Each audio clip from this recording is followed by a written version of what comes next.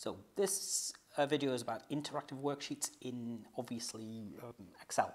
So why would you want to do something like this? I'll show you how it works first. Let's say someone's done a titration in the lab and they filled it up to 3, that's their starting volume. Then the final volume, they say 24. Well, what was the volume? It's 24 minus 3, it's 21, isn't it? Well, tick, check that.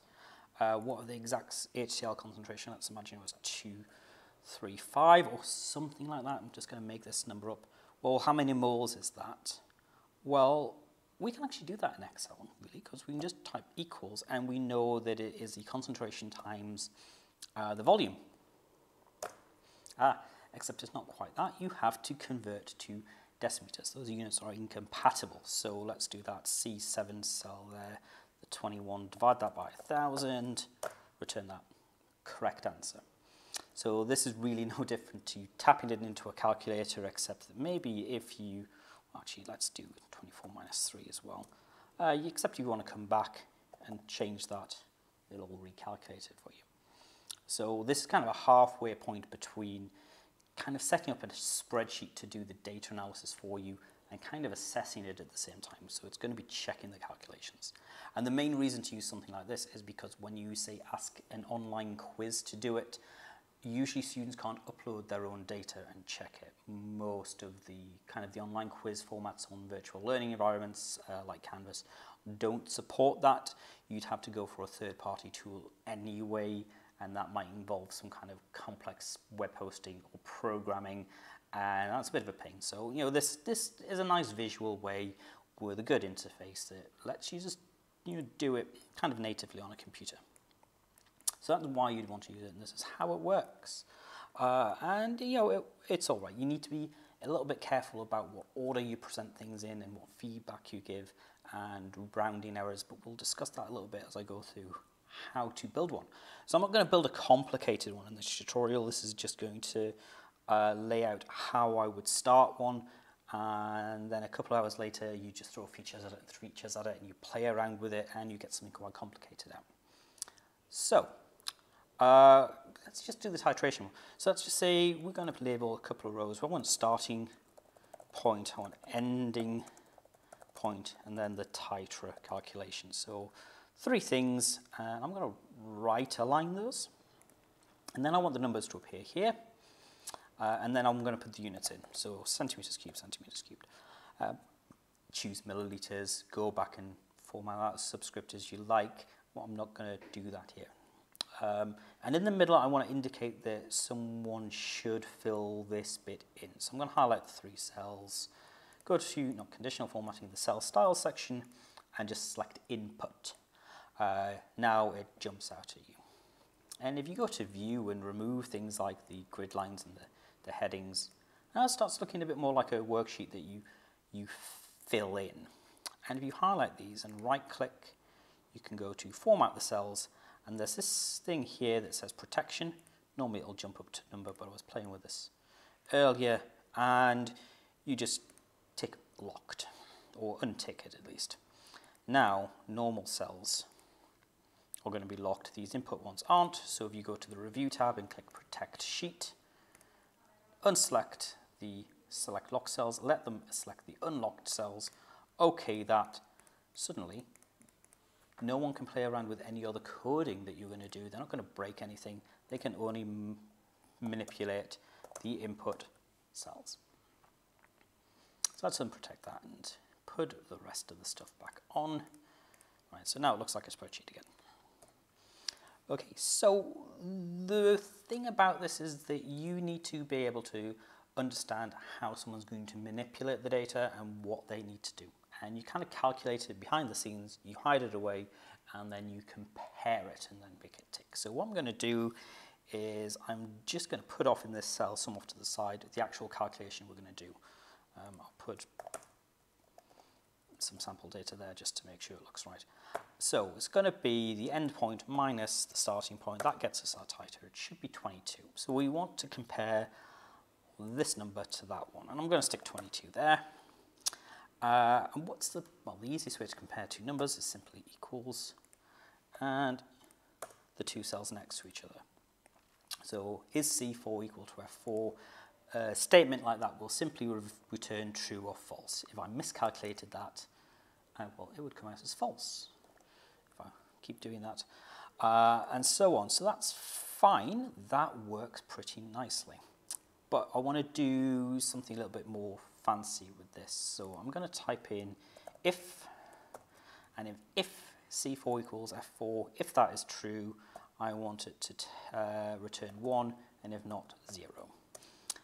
Now that seems a little bit redundant if you know a bit of Excel, because true and false often evaluate as 1 and 0 if you're using maths on it. But for conditional formatting, it kind of doesn't that. So we're going to make sure that it says 1 or 0. You could, if you're getting more complicated, use 1, 0 and 2 for like maybe a correct or nearly correct answer. We're just keeping it simple for now. So I'm going to come to conditional formatting and create a new rule just on that cell.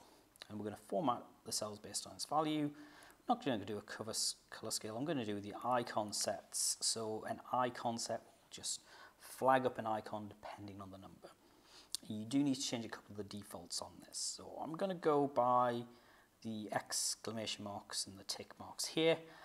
Make sure to change the type to straight number, not a percent. By default, this icon set is like the top third of your data will be green, then the middle third will be yellow, the bottom third will be red. You don't want that. You want it to evaluate the number. So when it is greater or equal to 1, I want it to be green. When it is greater or equal to 0, yeah, I'm going to set that as red. You could make this more complicated if you want the 3, but we're just going to stick it as 2 for now. I'm going to OK that. And what you can see is when it is the right answer, there's that green tick. If I put the wrong answer, it's an X. It's the wrong answer. Evaluates as 0.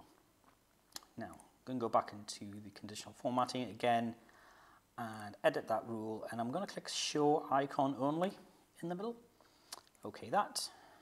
Apply it. And what you can see is I just gets rid of the number.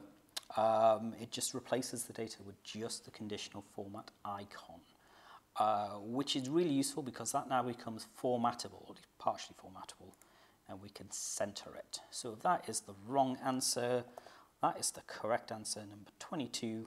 Yeah, that's going to be ticked. If I put 23, it's wrong. Now, here's the question. If I leave that blank, that's correct. I haven't put in a correct answer, so it should be X. But what if I just presented this blank? Let's get rid of the data here. Suddenly it's marking it as correct. But you know, that's technically true. This is what we told the computer to evaluate. This is blank, that's 0. Blank equals 0 in computer terms. So we need to kind of evaluate this a little bit more precisely. We don't want any of the hints or evaluation to trigger until there is an answer to actually evaluate. So I'm going to edit this formula a little bit. Let's push it over here and just work here. Now, so the first thing I want to do is if is blank. So is blank, hit the tab there to auto-complete it. And I want to see if that value C4 there is blank.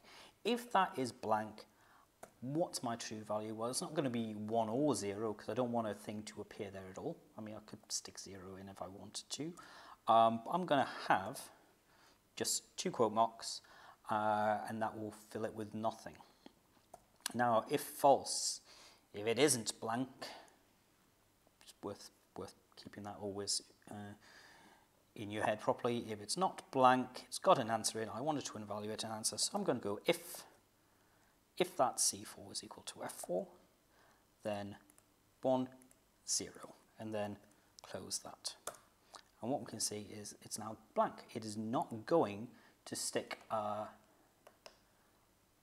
number on unless I've calculated an actual answer. There we go. So that's basically all that really needs to happen after that is you to hide this. And the easiest way to hide your answer is to simply put it as white text. There you go. You can get rid of it that way. Sometimes I leave them as light-ish where has it gone? Lightish grey, and then hide it with a graph or something, so something might be hidden behind a little graph.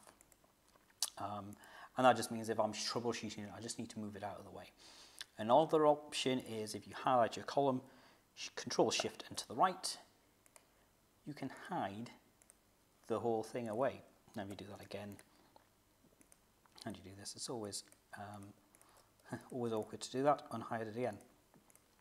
So that's it. That's how you would start an interactive web sheet, an interactive worksheet, sorry. Maybe it could be done better on the web, but this doesn't require the hosting, I suppose. And you can build on it from there. So instead of this, I'm going to write calculate titra there, for instance, and then if it's blank, it gives me an instruction. And usually I will do maybe cell style, so that's like that. Now, once we get rid of the grid lines and the headings, now it looks like kind of a worksheet, especially if I then go to review and protect the sheet. I can't change anything. All I can do is manipulate my answer and see, can I calculate it correctly?